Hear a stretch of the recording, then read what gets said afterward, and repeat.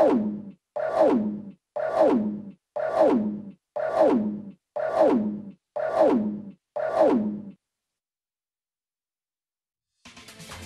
and welcome to Scope Stadium for the 3rd Annual Bouncy Ball Championships. Joining me for some high-flying action today is league legend Barry Bunsen. Yes I am.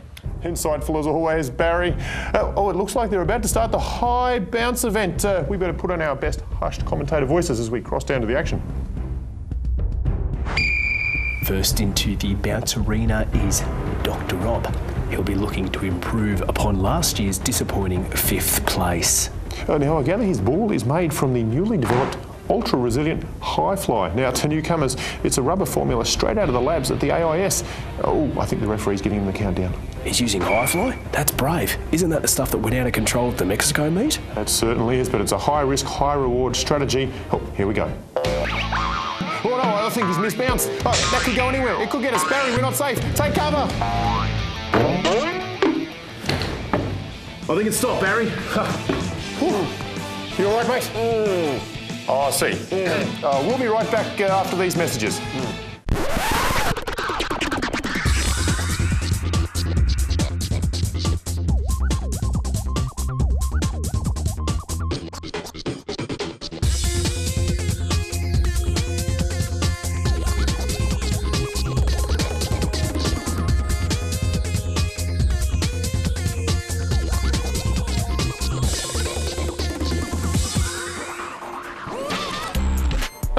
Hello and welcome to the show. I've just been collecting a few bits and pieces for today, and you know what? By comparing the things in here, you can actually work out what today is all about. Let's see, we've got, well, there's things that bounce in here, but it's not just about bounce. There's, there's things that stretch in here, but it's not just about stretch. There's a balloon and a basketball. Okay, right now there's probably a bunch of you out there screaming at your TVs, it's about rubber! And it is about rubber. So let's open it up and see what's on the inside. Today on Scope, things get all gummy at a gumboot factory. We find out how latex can change the way you look, and we get to grips with some tyre shredding technology.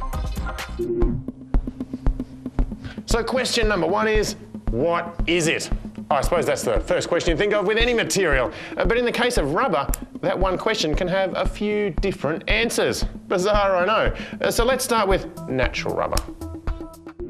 It starts off as latex, a milky coloured sap traditionally collected from trees such as the rubber tree, although many other plants also produce latex. So the liquid latex that I've got here is not straight from a tree, but this is actually from an art store. It's been stabilised with ammonia to stop it coagulating.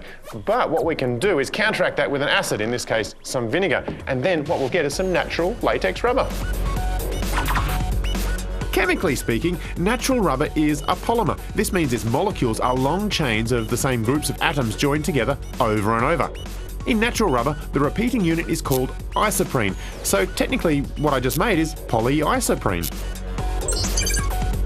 And there we have our bouncy ball made from natural latex rubber. Now, rubber bands, rubber gloves, and even balloons, they're all made from latex rubber as well. It's great stuff, except that over time, it perishes. That means it loses its elasticity, just like an old rubber band. But never fear, we can vulcanize it. Basically, the rubber is heated with some sulfur, or other additives, and on an atomic scale, this causes the long molecular chains to cross-link or mesh together. Car tyres, shoe soles, even hockey pucks are all examples that use the more durable and resilient vulcanised rubber. But what about this? Now, it shares many of the properties of natural rubber with its rubbery elasticity-ness, but it actually contains no natural rubber whatsoever. What it's made from is one of a number of compounds collectively known as synthetic rubber. And it is everywhere. There's the neoprene used to make wetsuits.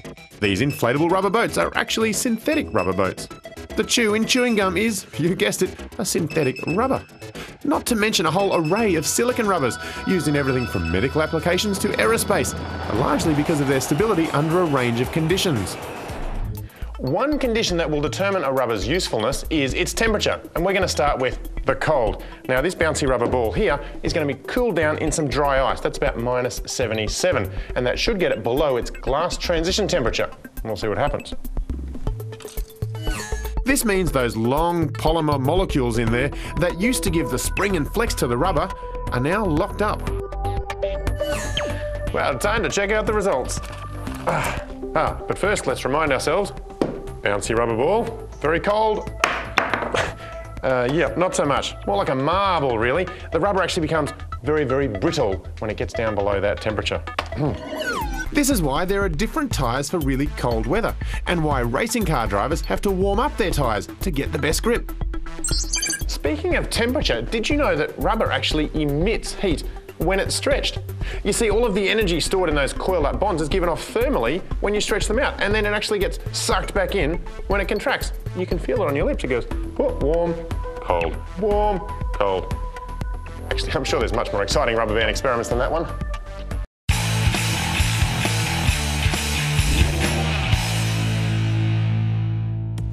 Rubber bands may seem boring, but in just a few steps they can be loads of fun.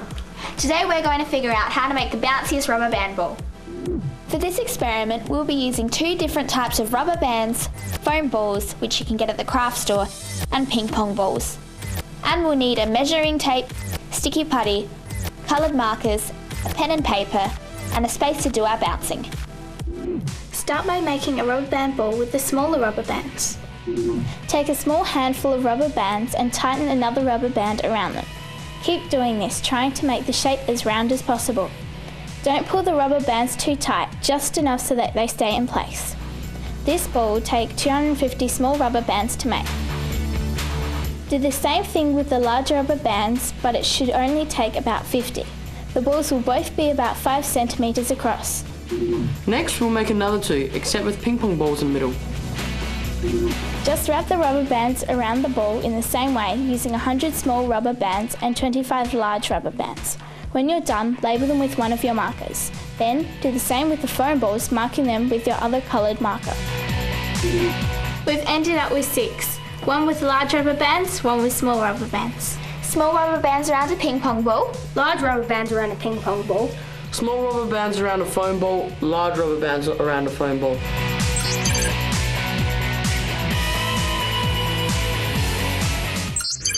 Now it's time to test which ones are the bounciest.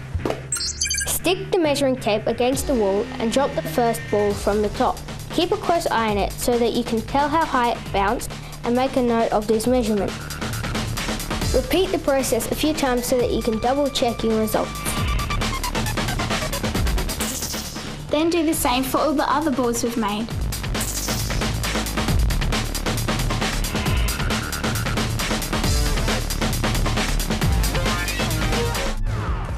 We were a bit surprised by our results. The size of the rubber bands didn't make much difference, and the bounciest balls were the pure rubber ones. We actually thought the ones with the ping pong ball in the centre would work the best, because this creates an air pocket in the middle of the ball, just like the larger balls we use for sports. But they were actually the least bouncy. We think this might be because these balls, without a foam or ping pong core, were squishy and elastic all of the way through. The outside of a ping pong ball also isn't very flexible, so this might be why these balls didn't bounce very well. There are still lots of factors we can experiment with. Like the size of the ball, Or how much we stretch the rubber bands. So it seems rubber bands are pretty interesting after all. Coming up on Scope, they say a good actor should have a rubbery face. But literally? Well, stay tuned to find out more.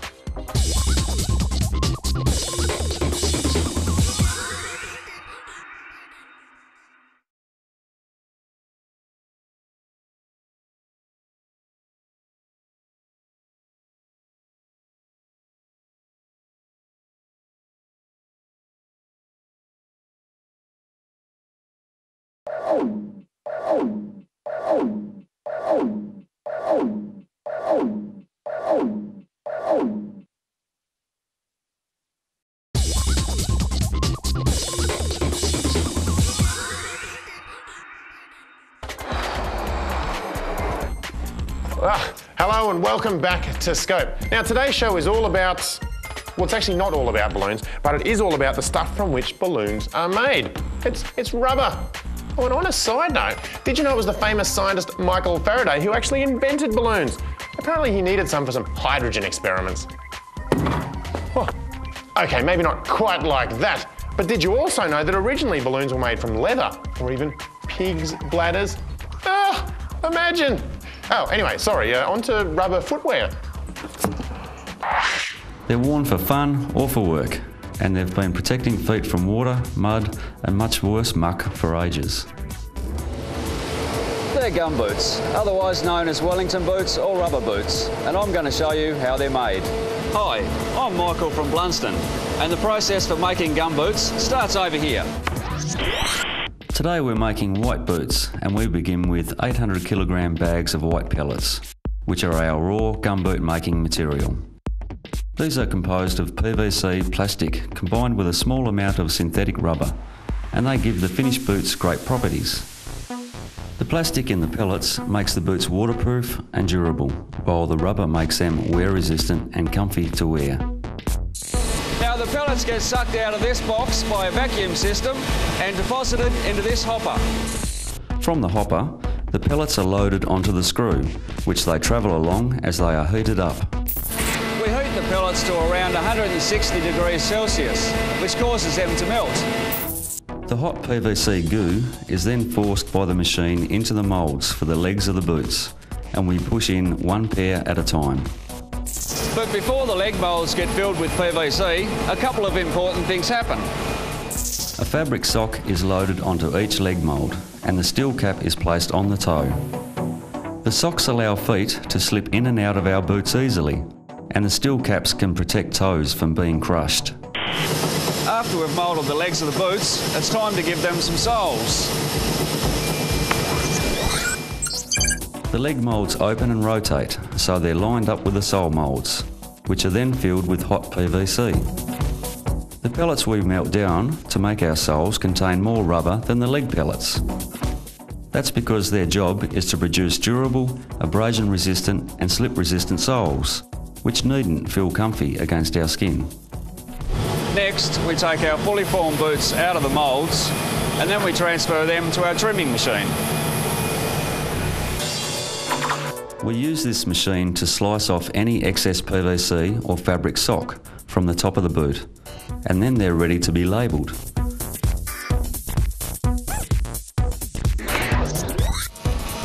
And this is our finished product, or just one of our finished products. These boots are ready to ship out.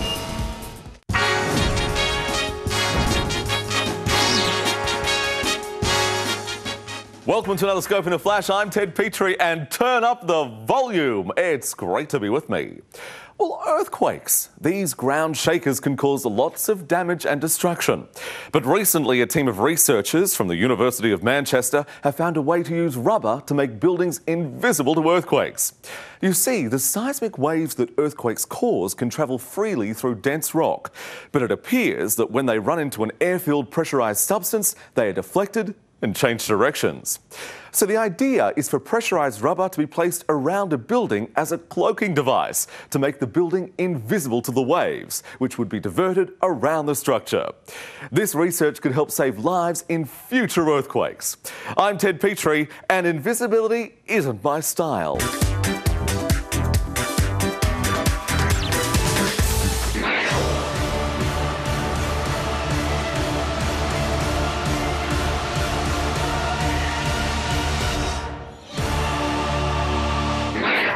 Movies would be pretty boring without special effects makeup to help bring fantastic characters to life. And it's usually thanks to some special types of rubber. Hi, my name's Corey, and it's my job to make some amazing transformations using latex and silicone rubber. Let me show you how. We can use rubber to give someone exaggerated human features or create completely different features in whatever shape we can imagine.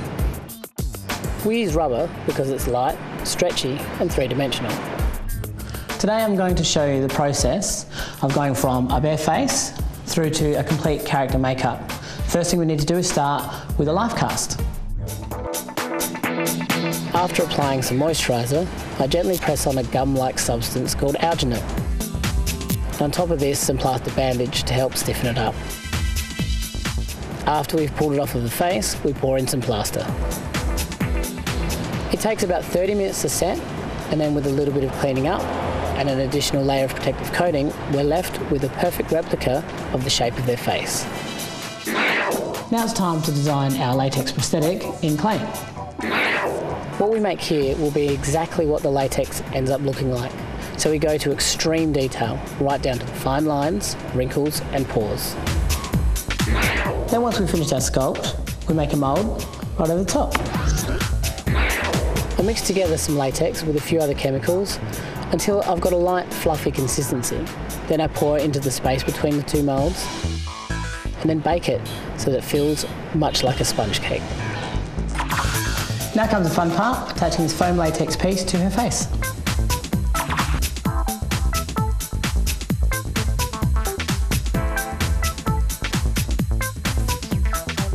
So now it's time to paint the piece so it blends straight into the face. I use lots of different tools like brushes and sponges and lots of different coloured makeups to make the feature look realistic. Our aim is to blend the feature so well that you can't tell where it ends and the skin begins. Next we'll move on to silicone rubber. These are fantastic because they've got a see-through quality and so they appear a little bit more like skin. Silicone rubber can be used for the same features as latex and is very similar to some of the products you'll find around the house.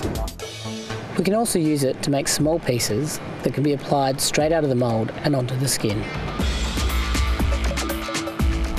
And the technique is exactly the same. I'm going to clean the skin, glue on the piece and blend it in with makeup.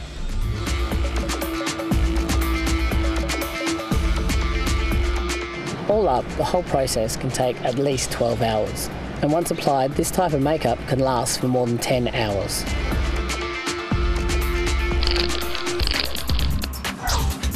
Just how grippy is grippy?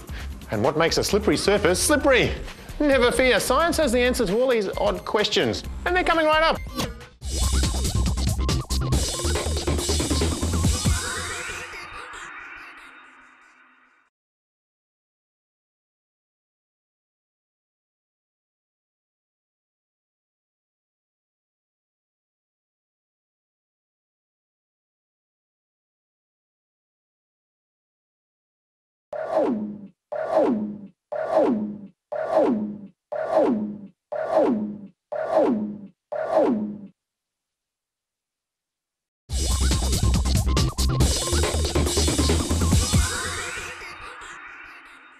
Hello and welcome back to Scope and an episode that's all about rubber, just like this rubber here, or eraser. Actually, this gives us a clue as to where rubber got its name. You see, when natural latex rubber was first brought back to England, someone discovered that it was really good at rubbing pencil marks off paper, and the name rubber was born. I wonder what else you can do with this stuff. Rock climbers count on their rubber shoes to climb well, and they really put rubber's grippiness to the test.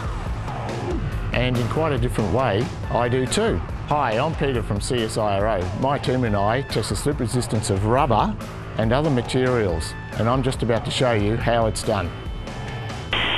We work with tiles of common flooring materials, including rubber, and we test them to see how grippy or slip resistant they are.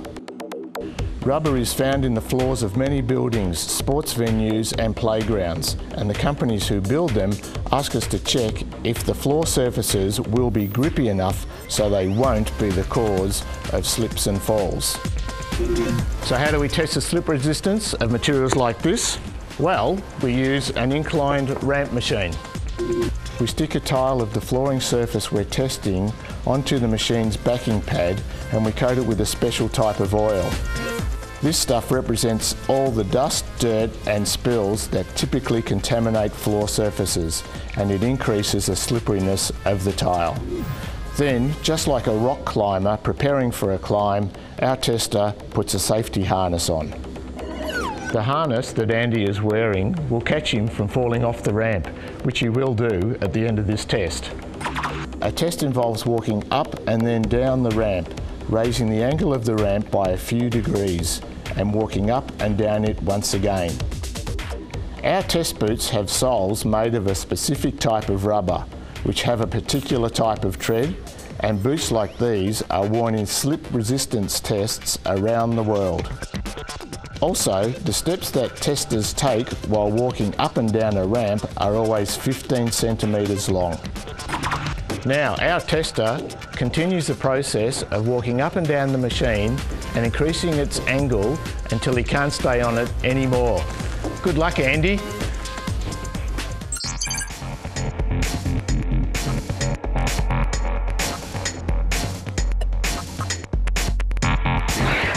That's when the harness comes in handy.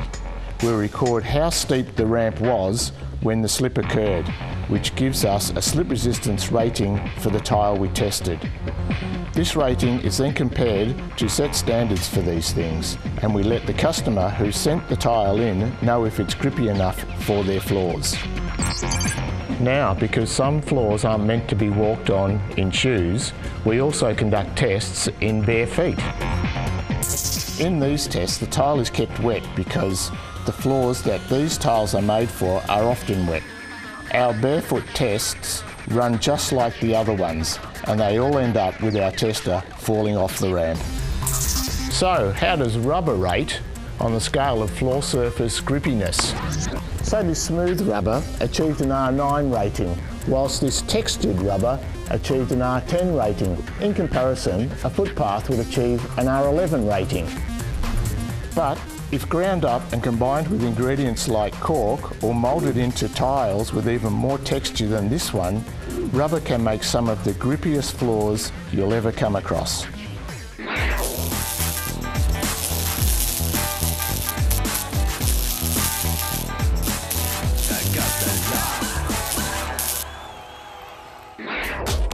Rubber tyres have always been built tough to last, and for car passengers that's a good thing, but for the environment it's not, as each year millions of old tyres add to the world's pollution problems. Of course, tyres can become rubbish if they're recycled, and tyre recycling is what we do here. Hi, I'm Steve from Tyre Crumb, and I'm going to show you the process. It all starts with our trucks collecting scrap tyres from garages and tyre dealers and bringing them back to our processing plant. On arrival, the trucks are weighed on a weigh bridge, unloaded and then weighed again, so we can work out the exact weight of each load. Then the tyres are sorted into car tyres, truck